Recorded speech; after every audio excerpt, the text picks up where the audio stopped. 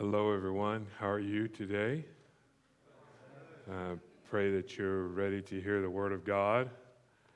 I know you are because that's why you're here. And you come with an expectation that the Word of God will be preached, and I have an expectation for myself that I will preach it. And I want to ask that you join me right now in prayer before I read from the Scriptures and ask for God's blessing. Father, we are thankful for just the time that you give us to sing, to fellowship with one another, to also hear your word.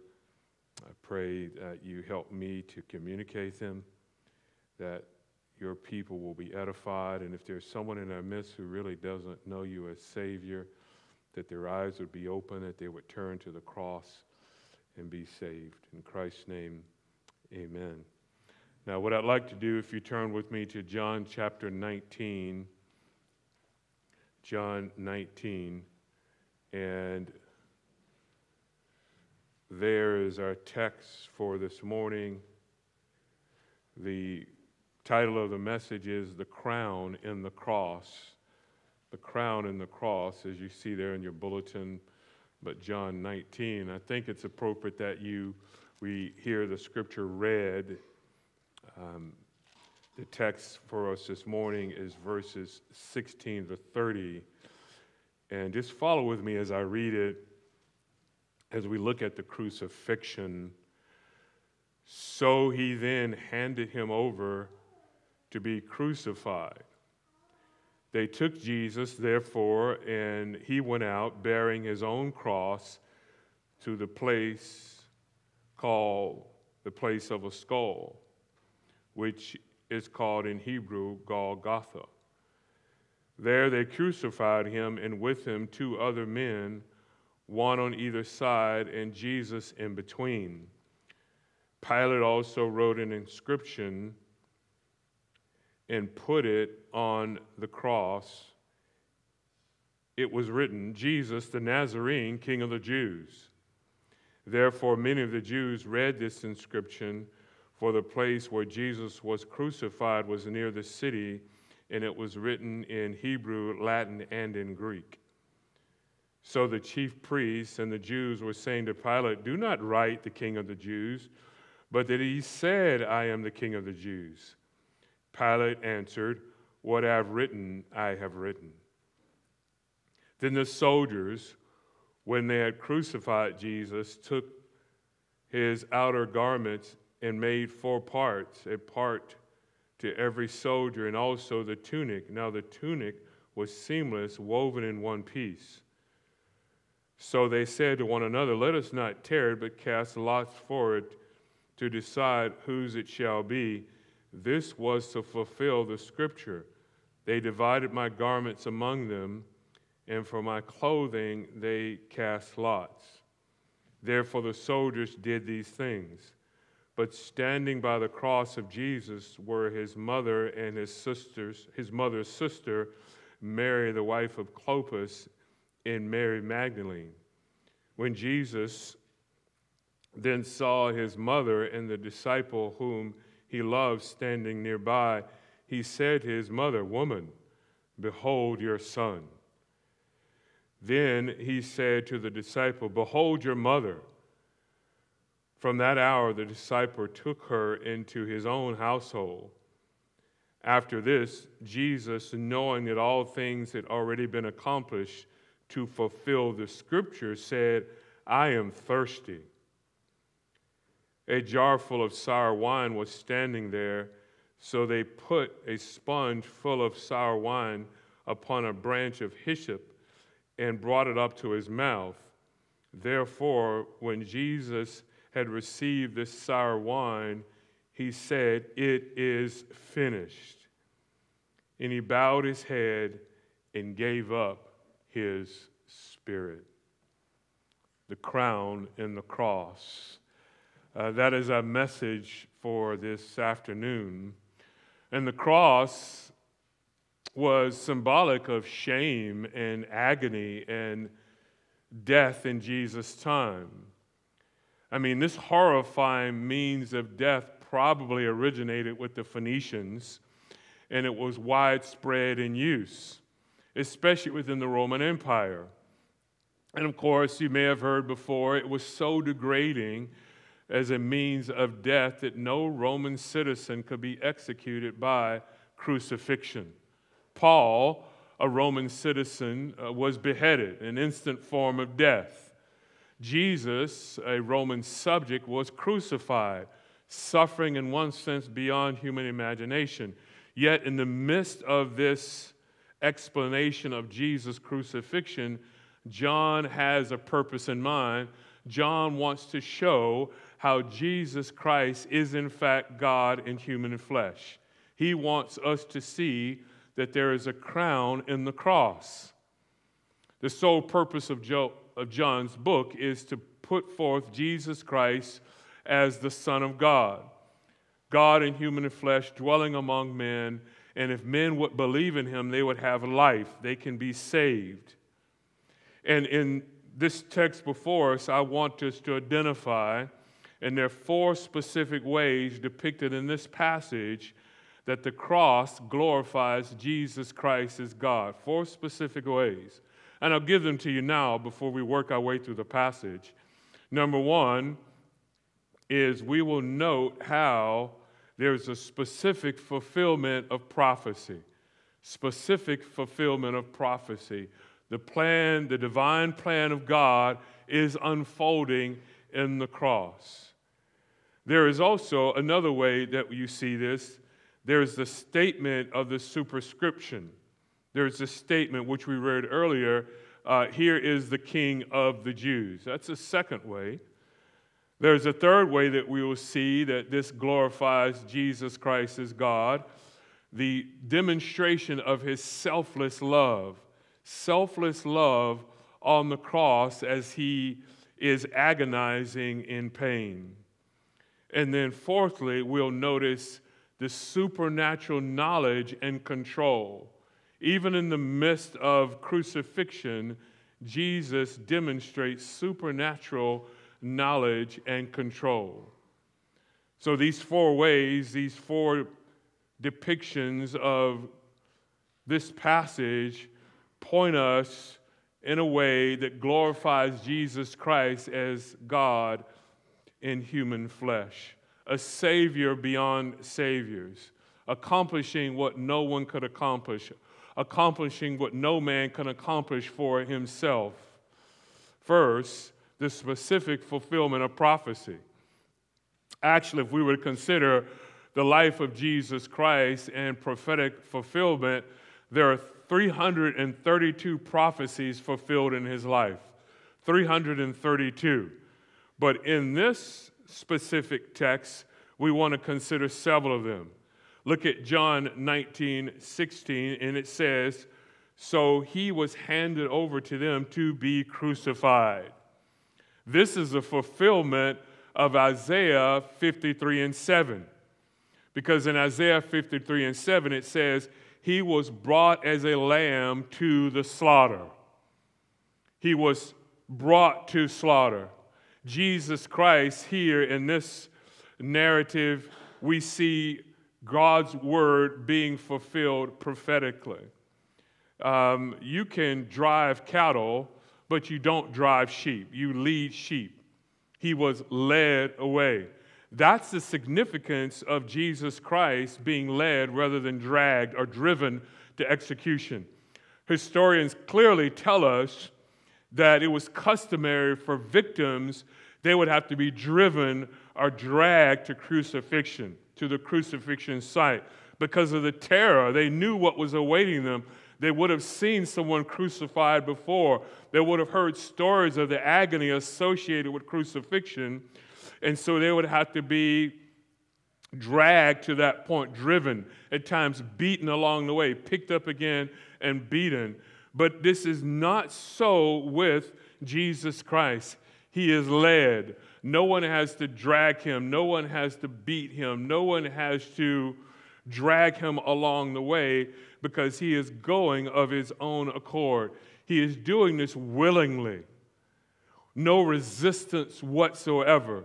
So that's why he is like a lamb that is led to slaughter. He is not driven because there is something else that drives Jesus Christ. He is driven by his own will. He is driven by an affection for his Father. He is driven by his own glory that he would fulfill God's word. What else do we see fulfilled in this passage? Verse 17, he would suffer outside the city. Verse 17, so they took Jesus, therefore, and he went out bearing his own cross and going to the place of a skull. All the Old Testament offerings and repeated sacrifices were pictures of Jesus' final sacrifice. And in particular, the sin offering. The sin offerings in the Old Testament had to be taken outside the camp. And we see that in Exodus 29. You see it in Leviticus 4 and Leviticus 16. It would take place outside the camp. And so with Jesus Christ, it is outside of Jerusalem, because now he represents that sin offering, an offering given for his chosen people. Turn with me to the writer of Hebrews.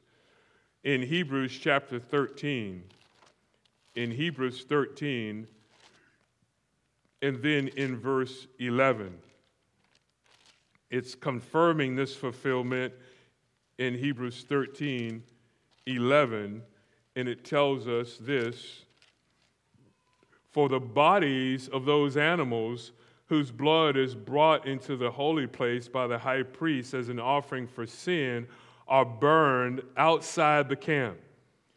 Therefore Jesus also, that he might sanctify the people through his own blood, suffered outside the gate. God, in his precision, is fulfilling his word through Jesus Christ. Not only is he led like a lamb, according to Isaiah, but he would suffer outside the gate. Now, there's much that one could say here, and if I were doing a full exposition of John's gospel, we could talk about the place of the skull historically. What is the location? What are the proposed locations of it? It doesn't matter. It doesn't. I've been to the locations. I've heard some of the theories. I have an opinion. Overall, it doesn't matter. Here is the reality that Jesus Christ suffered. Amen. The exact location, which people have spent much effort to discover, I think one is reasonable over the other. It doesn't matter in the end. Jesus Christ would suffer greatly for his people outside the gate. Verse 18, we see, go back to John 19, verse 18, we see another fulfillment of Scripture, prophecy unfolding. John 19, verse 18, the fact that he would be crucified. You say, well, that's self-evident, but we have to remember this is a fulfillment of prophecy right before us in these words. In Numbers 21, 6 through 9, is clearly a type of Jesus Christ's death. What had happened in that context, the Israelites had been sinning, and the Lord sent poisonous snakes to bite them. And what occurred? Upon their admission of their sin, God instructed Moses to do what? He made a bronze serpent, and he put it on a pole, and he said all those who would look here by faith would be healed. And that's a beautiful type of Jesus Christ. And if you were to think today, when you think about the symbol for medicine, what is it? It is that serpent that is on a pole, because you think just the opposite. Wait a minute, that's something that can kill. But no, there is a recognition, even in the medical industry, of taking us back to Deuteronomy and say, this is a point of healing. And it was healing for them as they would look in faith. And so Christ is that. It is indeed a type. Because if you go back to John chapter 3, Jesus Christ makes it incredibly clear in John chapter 3 that what was spoken of in Deuteronomy 21, 6 through 9, was in fact a vision, a foretelling of my life and me giving of myself. In John chapter 3, 14 and 15, Christ himself says, as Moses lifted up the serpent in the wilderness, even so must the Son of Man be lifted up, so that whoever believes will in him have eternal life. And just as the people during the days of Numbers, as it was written, looked in faith, so they were healed. And so anyone that looks in faith today is healed. In Psalm 22, I read it earlier, Psalm 22, 14 through 16 are depictions of this crucifixion. The same thing is true of Isaiah 53 and 2, depictions of Christ being crucified. If we go back to John chapter 19, also, what else is fulfilled in the life of Jesus Christ on this cross? He would be numbered with transgressors. Numbered with transgressors. In verse 18, it communicates as well in John's gospel. It says, and with him 2 other men, one on either side, and Jesus in between. Isaiah 53:9 says that, and he made his grave with the wicked. Isaiah 53:12 says, and he was numbered with transgressors. And here he is in this crucifixion, one on the left and one on the right. And what's beautiful even about the crucifixion itself, and here's another example of the crown being on the cross, we know the story that initially both are mocking Jesus Christ, but something happens according to Luke's account of it, that one comes to grips. And that's an act of grace, even in the midst of mocking the Son of God, that one comes to grips with his life, and then he does what? He rebukes the other. And that wonderful story, those wonderful words where he says to Jesus Christ, remember me when you come into your kingdom. And what were the words of Jesus Christ? Today, when did he say? When was it going to happen? Today you shall be with me in paradise. Sinners. This is why he came, to save sinners. He would be numbered with transgressors. He would be led to slaughter. He would suffer outside the city. But there is another fulfillment in this crucifixion. Verses 23 and 24 of John 19. The soldiers and his garments. In verse 23, it says, then the soldiers, when they had crucified Jesus, took his outer garments and made 4 parts, and a part to every soldier, and also the tunic. Now the tunic was seamless and woven in one piece, and they declared, let us not tear it, but they cast lots for it. This is Psalm 22:18. They divided my garments among them, and for my clothing they cast lots. So now depicted here in the life of Jesus Christ. Now, when you think about Christ and these 4 main elements of Jesus' clothing, his shoes, his belt, his headdress, and his outer cloak. And underneath this would have been his inner tunic. And they gambled for it. Why? Because it was in one piece. Why is that important? If we go back to the Old Testament, the garment of the high priest had to be without seam. And what did that represent? It represented purity. And in one sense, Jesus here, it is representing, here I am acting as a high priest. I'm standing in the gap between you and God. But unlike the high priest who would offer up a sacrifice, Jesus Christ is the very sacrifice. He is making atonement with his very own life, not offering up a life. He is that life that he has given. Look at Hebrews chapter 9. Go back to Hebrews 9 with me again. And what is communicated here in Hebrews 9 in verse 11? Hebrews 9, 11 through 14. So I skipped right past it there. And it says, "But when Christ appeared as a high priest of the good things to come, he entered through the greater and more perfect tabernacle, not made with hands, that is to say, not of this creation, and not through the blood of goats and of calves, but through his own blood he entered the holy place once for all, having obtained eternal redemption. For if the blood of goats and of bulls and the ashes of a heifer sprinkling those who have been defiled sanctify the cleansing of the flesh, how much more will the blood of Christ, who through the eternal Spirit offered himself without blemish to God, cleanse your conscience from dead works to serve the living God."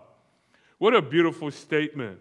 How much more, if all of these animals in the past offered some cleansing, temporary though it may be, how much more will Christ do for you what they could not? So this seam representing purity, seamless, one piece is gambled for, fulfilling prophecy. So we see that he was numbered. We see that he was led to slaughter. He was crucified. He suffers outside the city. His garments are gambled for, but here is something else we notice in verses 19 to 22. Secondly, this superscription, the statement that is here. It is important in this message that here is God, a very God, dying for his people. In verse 19 of John 19, it says what? Pilate also wrote an inscription and put it on the cross. It was written, "Jesus the Nazarene, the King of the Jews." And the placard was normally there to state the crime of the criminal. But here it's a statement to the world of Jesus Christ's deity to the world. Here is the crown that is in the cross. And Jesus had told Pilate that indeed he was a king. In chapter 12, verse 13, it says, "Indeed I am a king, and I've come for this purpose." Now, Pilate is most likely making this statement in one sense as a dig against the Jews, almost to say, here is your king. What sort of mighty king do you have? The Roman mighty power has taken your king and it has crucified it. And just as your king is crucified, if you dare think that you can stand up against us, you have the same lot. But little does Pilate know that this is a designed plan from eternity being fulfilled by his hands, although his hands are blood stains, regardless of the fact, you remember in John's account, that he would go and wash his hands thinking that he is free of his blood. He is not. He did not heed the wise counsel of his wife. Have nothing to do with this man. He heard the words that says, if you are a friend of this man, then you are not a friend of Caesar. Wash his hands though as may, he is still guilty of his sin. Because the only friend, here's the thing about the gospel, the only washing that can cleanse us of our sins is what we see in this passage is the blood of Jesus Christ. Amen? Nothing else. Nothing else will do. So in fact, he is a Savior. The placard is true. This is the King of the Jews. And every knee, according to Philippians chapter 2, every knee and every tongue will bow down to Jesus Christ and recognize him as Lord, see him as King of kings and Lord of lords. Here's a third consideration in this crown and the cross, his selfless love that is demonstrated. Look at John 19, 25 to 27, his selfless love. Therefore, the soldiers did these things. But standing by the cross of Jesus were his mother and his mother's sister, Mary, the wife of Clopas, and Mary Magdalene. When Jesus then saw his mother and the disciple whom he loved standing by, he said to his mother, "Woman, behold your son." Then he said to the disciple, "Behold your mother." From that hour, the disciple took her into his own household. What's the significance of this? Well, I would say that perhaps one of the greatest manifestations even of his deity on the cross was his love and concern for others while he is going through this excruciating pain. And we must remind ourselves that Jesus Christ was fully God and fully man. He did not cloak himself from the pain of his brutalizing death. He did not cloak himself from the pain of being slapped in the face. He did not cloak himself from the weariness of being up under this mock trial the night before, of walking through the city, of going up to Golgotha. He did not cloak himself from the brutality that he faced, which was Roman crucifixion. It's excruciating pain for him. But even in that moment, what does he do? He looks out and it's woman. Why does he use this term? It's a term of respect, but in one sense, it's implying some sense of separation. Why separation? It's saying our relationship is changing. I won't be there any longer as a son by your side, but I am going to take care of you. Here is Christ thinking of others in the midst of his difficulty. And now, in one sense, what is happening in this transition, I am most certainly your Savior, not just your Son. Deity manifesting itself in this selfless love for others around him. And you think about the cross itself, and most likely Christ is only about 3 feet off the ground. And they would be standing at his feet, so they would clearly hear his voice as he is making this statement to his mother and making sure that she would be taken care of. What boundless love he has. And this is why the scripture tells us even of his love, that the psalmist speaks about this love of Yahweh as a love that is everlasting. And this is why the psalmist says time and time again, "Oh, give thanks to the Lord, for he is good, for his loving kindness is, in fact, everlasting." Here's a fourth reason that Jesus Christ is glorified through the cross, that there is a crown in the cross, his supernatural knowledge and control. Verses 28 to 30. After this, Jesus, knowing that all things had already been accomplished to fulfill the scripture, said, "I am thirsty." And what happens? They give him the wine, and he makes the statement that should be dear to every believer's heart: "It is finished." And he bows his head. These words, "It is finished." He bowed his head. He gave up his spirit. And let me give you some statements, several statements that I want to give you. And they all start with Jesus paid it all. Jesus paid it all because. The first one is this: Jesus paid it all because his statement or his death is a statement of his deity. His death is a statement of his deity. Now that may trouble some. You say, wait a minute, his death is a statement of his deity? It should actually communicate just the opposite. Yes. For the Jew, for him to die, it is in fact a stumbling block. And this is what Paul says to the Jew. It's a stumbling block. Why is it a stumbling block? Because for them, wait a minute, that makes no sense. A statement of his deity? It's a stumbling block to the Jew because they say, no, the Messiah, he is going to be the great conqueror. He will deliver us from all of our evil oppressors. How can the Messiah possibly die? And that's why it's a stumbling block to them. And to the Greek, it is foolishness. So the Greek says, no, our gods do not die at the hands of mortals. No, that is foolishness to us. That is not possible. But this is a beautiful statement of deity, because here it is only God who can and has prescribed this plan that is set from eternity, that he would give his only begotten Son, that he would die for sinners. And now on this excruciating moment of the cross, he lays down his life. His word is being fulfilled. All the details. 332 prophecies fulfilled in the life of Jesus Christ.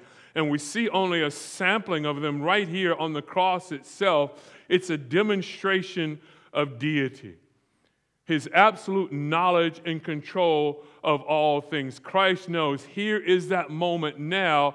All is accomplished. Now, I'm diving into something right now because what I'm communicating to you is this.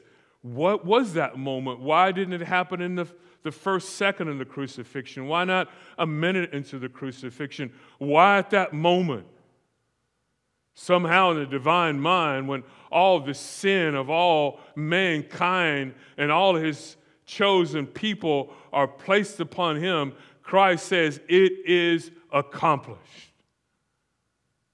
I mean, it's difficult. You can't grasp that. The human mind cannot grasp that. It's not meant to grasp it. It's not possible to grasp that.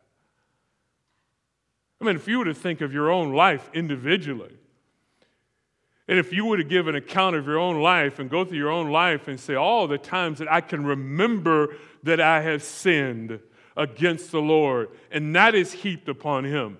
And if we take everyone in this room and everything that you can remember that is heaped upon him, and we can take every saint throughout history and into the future, and all of that is heaped upon Jesus Christ in that moment, and he says, it is finished. I've taken on all the sin of all my chosen people from the past and into eternity. The weight of it all. I asked you a question this afternoon. Have you ever, and I would say actually it should be, you should have if you're a Christian. You should have this experience if you're a Christian, where you have felt the weight of your sin and you're saddened by it. And you're burdened by it. And you wonder, why did I do that again? Why did I think that? Why did I have that attitude? And it can weigh upon you. And what you must do is go to the Lord and you cast it upon him freshly, if you will, and that burden is taken away. Imagine that weight that we feel that in one sense is minuscule compared to what Christ has taken on. And the thing about us is this, we go back to the basics of understanding the gospel, is we felt it because we deserved it. And we felt it because we did it. And we felt it because we thought it. And we felt it because we acted in such a way. But Christ is an innocent, spotless Lamb of God that has taken on that sin. But he has a knowledge to say at that right moment, it is finished. It is done. Justice has been satisfied. And what's interesting about it, even before he makes this, which is really the sixth phrase that he utters from the cross, it is finished, to telestai that this wine was given to him. And even the wine is a fulfillment of prophecy. The wine is a preparation for his voice to cry out these words. Jesus paid it all in this way. Secondly, Jesus paid it all because his death communicated the completion of a life work. The word, it is finished, or tetelestai, conveys only half the meaning. Yes, it is a sense of completion. It means to bring to an end, to finish, to complete something. True. But it also means the idea that you're carrying out the will of something or the obligation of someone. And see, this was Christ's work of redemption. not only just to complete a task, but it's to fulfill, to carry out the will or obligation of something or someone. And we know that Christ was carrying out the will of his Father. It was his Father's will that he died. It is his Father's will that he would come and give his life as a ransom for many. And this is why Jesus Christ said this, I always do the things that are pleasing to him, to his Father. Shall I not drink the cup which my Father has given me? So to Telestai, yes, it is finished. The work itself is done, but it's in the context of saying, I have completed my Father's will that I come and that I die. The debt is paid. And the word also carries this idea of a payment. It was used as a payment for rent or a poll tax. It would be stamped to Telestai. And all of us had an infinite debt that only Christ could pay. And this is why in the book of Colossians it says that what did Christ do? He took away the certificate of debt which was hostile towards us.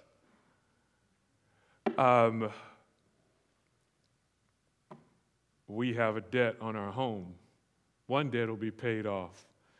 And I'm going to have a grand party when that takes place, I think. And I make the payment often, ahead of time.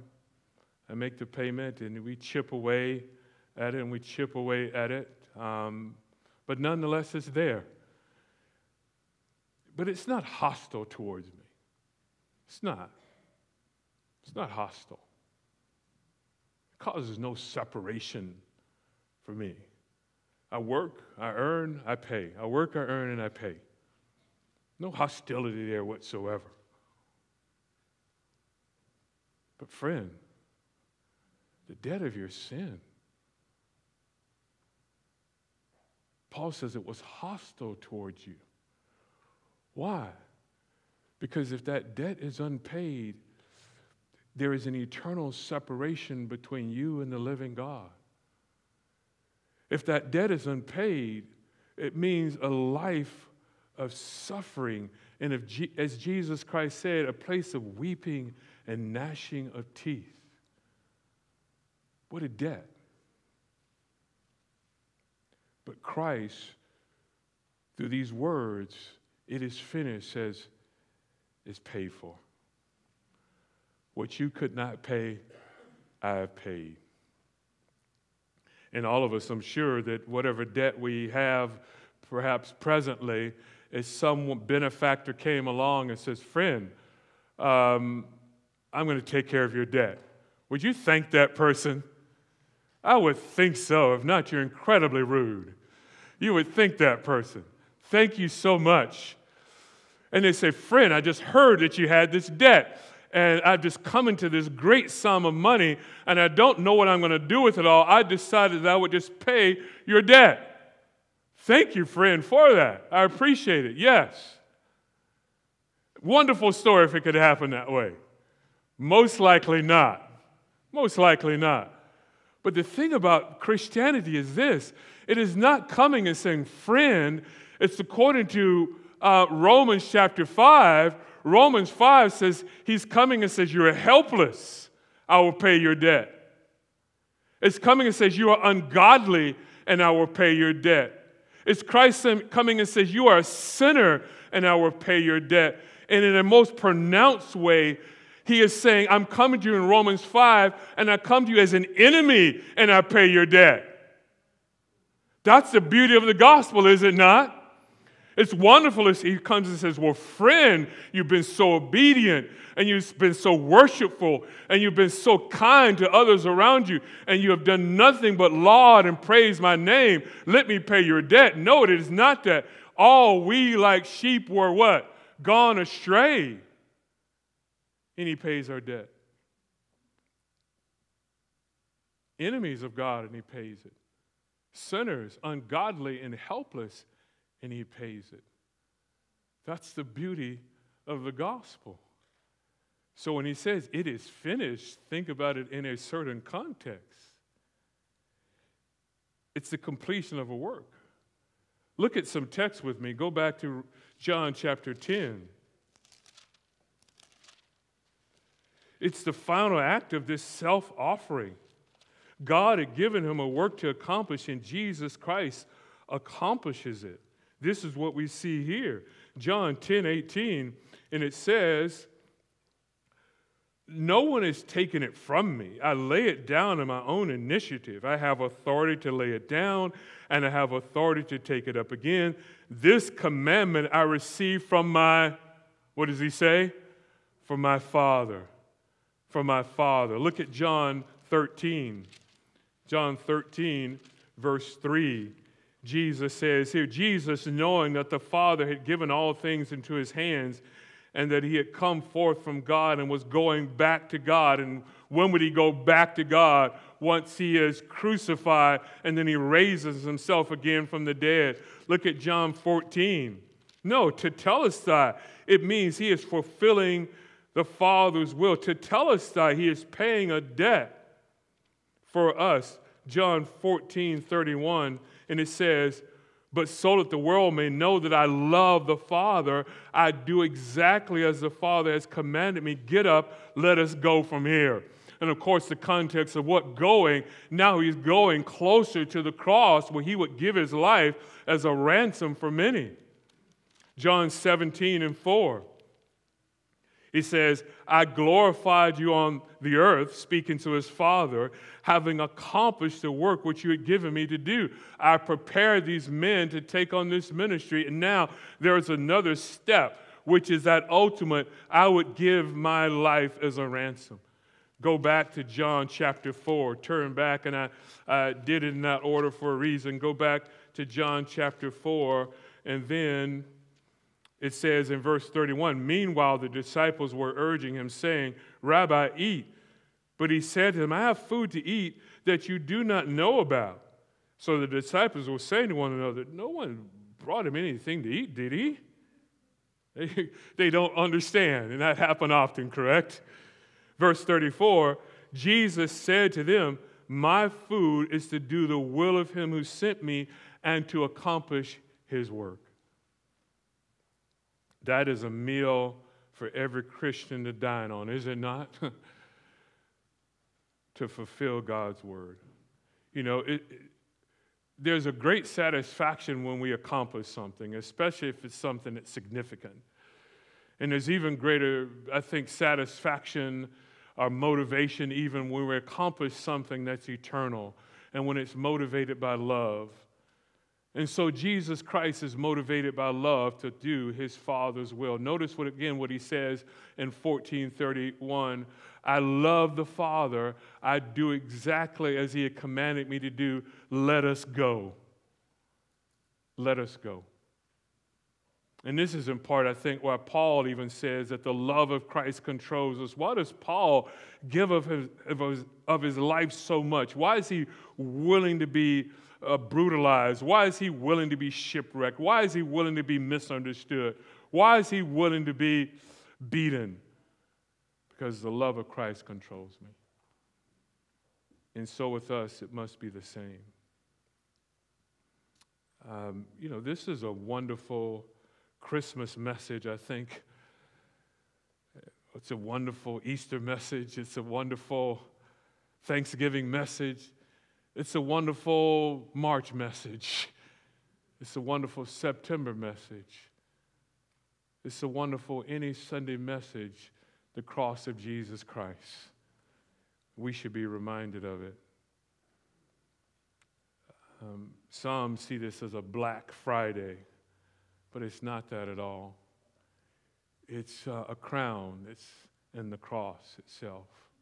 It's not a Black Friday. That's an interesting term itself, Black Friday. And, the day after Thanksgiving called Black Friday. Do you know the history behind that word? Very interesting. Listen to this. Language guru Ben Zimmer tracks down what he believes is the source of the phrase Black Friday. It originated actually in the 1960s in Philadelphia. Traffic was so bad the day after Thanksgiving that police officers had to work 12-hour shift. So they gave that day a negative word, a memorable word. They called it what? Black Friday.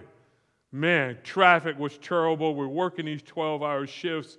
People are honking. They're shouting at us. Not good.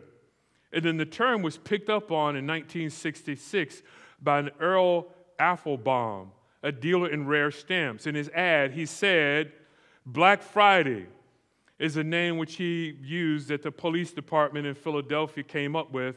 Get your deals here on Black Friday. So if you were to look at the history behind it is a horrible day.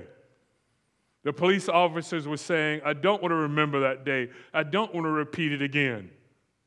And sometimes we use these terms and we don't even know the history behind it. Sometimes it's innocent, sometimes it's fun, sometimes it's just very neutral, if you will. Sometimes people think about the cross as a black day, but it was both. It was both. It was horrible. One can't even imagine a father giving their son in this way. But the father did. It's a horrible day. But it was the greatest day ever. Because on that cross, Jesus Christ would display that, in fact, I am the God-man come to give my life as a ransom for many. It is Jesus Christ saying, I did not come to be served, but to serve and to give my life as a ransom. Not a Black Friday. It was a glorious Friday. It was a glorious day that Jesus Christ would give his life. Jesus paid it all because his death was a victory, not a defeat. The crucifixion did not thwart the plans of God. It was a fulfillment of his plans. This is what we've already seen from just a few prophetic verses. It fulfilled that plan. The scripture tells us that so very clearly. The song goes, Jesus paid it all. It is not Jesus lost it all. No, he paid it all, and he gained all for the glory of God. He gained redemption that he would be glorified. Friends, what we must think often is this. Why does God save? Why does he save anyone? A God who has no need in himself. Why are we here today gathered? Why are you here to hear the word of God? Why will you reflect on Christ and his death? This should cause some sense of wonder in you. Insignificant individuals, the vastness of the universe itself. You look into the heavens and you say, this God created all things just in a moment. Let it be. And it was. This morning I got up as I traditionally do when I'm going to preach. I go on my preaching walk as I call it, and I was out and it was beautiful. And it was beautiful how the dew was on the ground and the sun was coming over the mountains and was hitting it. And I was able to see St. Helens over here in this direction, and I saw Hood in this direction. And the way the light was hitting Hood was different because there was just a glow about it, and I loved seeing that. I'm thinking, my God created this just like that. God has no need in himself. None. Errant theologians devoid of real truth would say that somehow God saved because there is some need in God. No, my friends, there is that beautiful, eternal, Trinitarian love between Father, Son, and Holy Spirit. Perfect love. Why have creatures now? Because he decides, I want to do it to glorify myself. Now, those words for us are dangerous words. When we say, I'm doing it to my own glory. There have been men and women throughout history who have done it, and they found out on the wrong end of God's wrath. Have they not?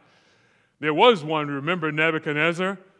When he went out and looked at all of his kingdom, and what did he say? Look at my glory, which all my hands have made.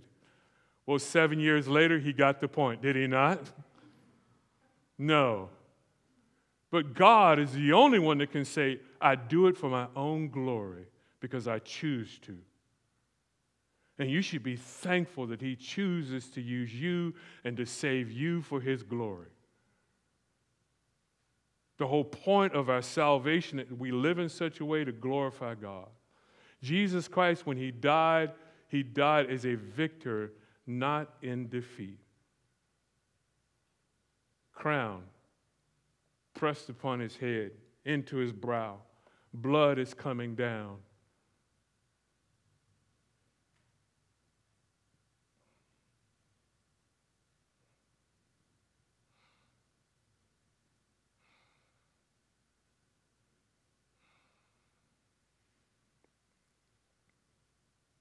No pearls, no diamonds, no rubies, no sapphires, no emeralds in this crown. But it was a crown that he gave his life as a ransom for many. Out of love for his Father, out of love for his sheep, and out of love for his own glory. And if you can think about these things often and not be stirred in your soul, I would be concerned. That's the one thing about,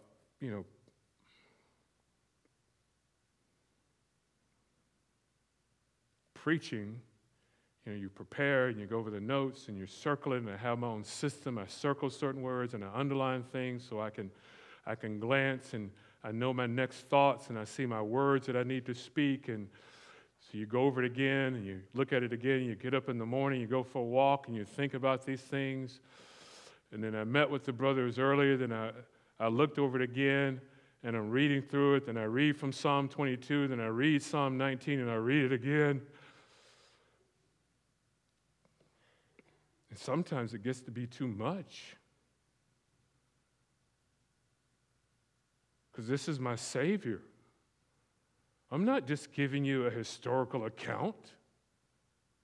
This is not just a word study. This is not just a theological discourse. This is me talking about my Savior to you, and I pray, God, that he is your Savior. And you must see that there's a crown in this cross. That he would give his life as a ransom for you. He was a victor. It is not defeat. It was, Jesus paid it all because his death was an act of his will. It was an act of his will. Notice what it says, he gave up. No one had taken his life. It gave up is a voluntary act. It's obvious. Luke 23:46 lets us know that these words, his final words, was a quotation from Psalm 31:5 when he says, Father, into your hands I commit my spirit. He gave up his life for us.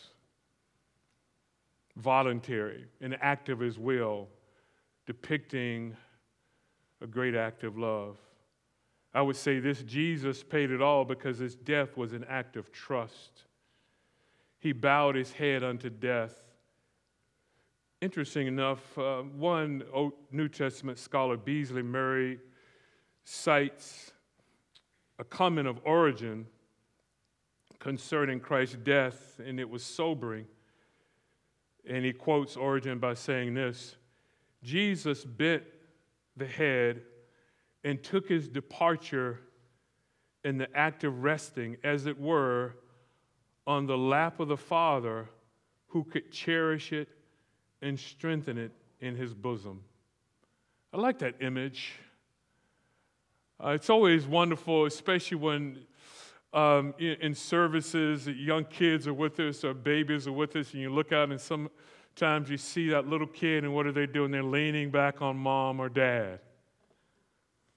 It's that sense of rest. They've done well. they're done well. They made it to an hour and a half. They're like, I'm not sure if I can make it. And they lean over on dad or mom. And that's the picture that Origen was sort of saying. Here is Jesus Christ, this son that's been given by the Father, and he bows down his head, and he commits his spirit to his Father. He's resting. The scripture even tells that he rested. He rested now so that we could have rest, amen? And we could enter into that rest. Let me close my message this way. How should we respond to this? I mean, individually, you must make your own decision how you should respond to this message. How should you respond to Jesus Christ giving his life as a ransom for many? How do you respond as a Christian because Christ died such a horrible death? How do you respond and say, Lord, what would you have me to do? We have to remind ourselves when we think about the cross that there are many ways that Jesus could have died. So even the fact that Christ comes during the time of this Roman Empire, and this would be the way in which Romans would crucify criminals, that is a part of a specific plan that says, yes, my son will give his life, but he will give it under this horrible act of crucifixion. I mean, perhaps Christ comes during a different time, and it just would have been death just by gunfire. Aim, fire, and shoot right to the heart, and he's dead. Maybe he comes in a different time. It's a time when it's just guillotine and just one mark, and then he's gone, sort of like Paul does. His head is taken off because he's a Roman citizen. Or maybe he comes to a different time, and it's lethal injection, and that's how criminals are taken care of at that time. But he doesn't. In God's divine plan, he comes during the Roman Empire at this time where he would be crucified, he would be flogged, he would be beaten, he would be spat upon, a horrible death. He would hang on a tree because it is fulfilling what God had already said, that if I be lifted up. So it couldn't be crucifixion or it had to be crucifixion because Moses lifted up the serpent. Couldn't be a guillotine because Moses lifted up a serpent, and God's word is true throughout, is it not? It had to be this way. He had to hang above the earth, about so high. He had to have nails.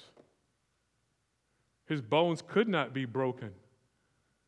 He had to be stabbed in the side. God's word is being fulfilled. So what's your response? Several words. Number one, gratitude. Have gratitude. Gratitude. Lord, thank you. Thank you. Thank you. Thank you. What's another word? I'll say this, aptitude. Say, aptitude. Yes, learn. Grow in your aptitude. Grow in your understanding of the cross. Grow in your understanding of your faith. Latitude. What do you mean by that? What is the direction of your life? Where is it going? Are you striving? Are you being more like Christ? The direction of my life is to follow him more. I'm thinking about Philippians 3, that I'm striving towards that mark or towards that upward call. Here's another word for you. Let's keep with that sequence, magnitude. Magnitude, the sense of what is really worth, what are the things that are worth it in life? I have to have an enlarged view of God. And if I have an enlarged view of God, I put things in perspective and I say that all these treasures of the world are worthless. I want Christ. The last word is this, attitude. Thoroughly biblical. Philippians chapter 2. Have this attitude in yourselves, which was also in Christ Jesus. And what did he do? Humbled himself to the point of death. And I love how Paul says it, even death on a cross. Even death on a cross. Father, we thank you for these words. Thank you for your great sacrifice. to give your great Son that we would have such a great salvation. In Christ's name, amen.